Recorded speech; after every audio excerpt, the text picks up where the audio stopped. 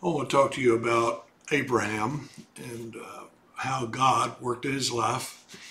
But in his failure, he moved from worship to worry. I do that.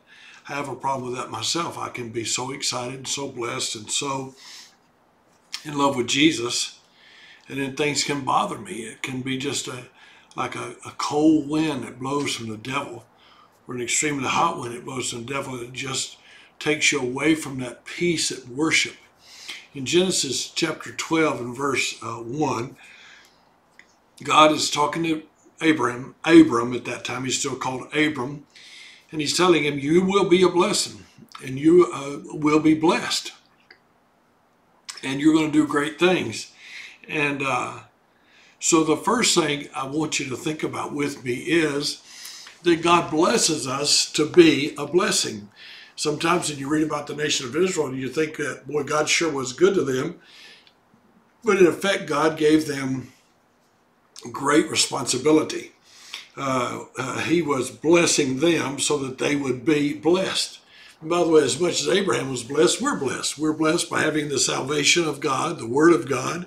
We have the church of God. God's given us the finances to be able to live our lives and do ministry. God has done so much in our lives that we must realize that with those blessings come great responsibility. We, like Abraham, are blessed to be a blessing. So we should consider how we manage our money, how we handle the blessings of God, how we handle our family, how we handle our life. How do we do all that? God used the family of Abraham to get us the Bible and the church and even the Lord Jesus. And he is also promising to send him back, and he will eventually do, through the nation of Israel, world evangelism.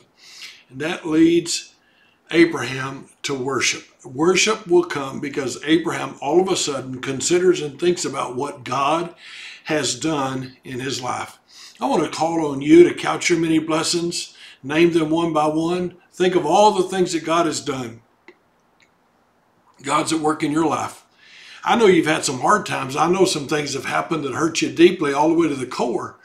But the truth is, we are overly, abundantly blessed. We are super blessed by God. And God has been good to us.